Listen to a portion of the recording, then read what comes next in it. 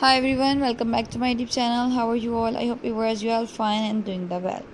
So viewers, in today's video I am going to share details of crochet work and also tell you about materials of crochet work, basic crochet supplies for beginners, and also I am giving you some ideas of crochet shoes, crochet booties. Because mostly viewers want their babies to feel comfortable, so crochet work is the best option for babies because it is very soft and make your baby feel soft and warm.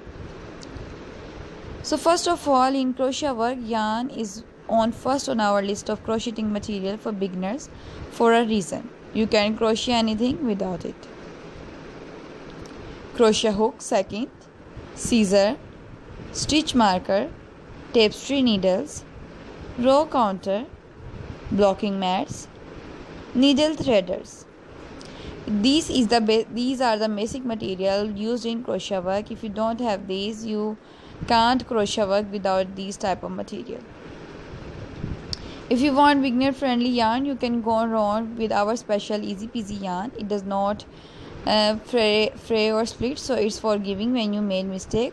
Plus it's available in 13 different colors like Happy Hour Lavender, Leafy T2S and WhatsApp Buttercup. You can buy it from there. Crochet hook. Another thing every crochet supply for beginner list needs a trusty crochet hook. Like yarn, you will find all kind of hooks online or at your local craft stores. There are plastic hook, bamboo hook, steel hook and aluminium hook, you name it. Each material feels different in your hand. Aluminium hook glide like a dream through most yarn and feel lightweight. Bamboo and other hook have a warm feel and are great for natural fibers, while steel is perfect for more intricate work. Beside material, other characteristics you want to look at include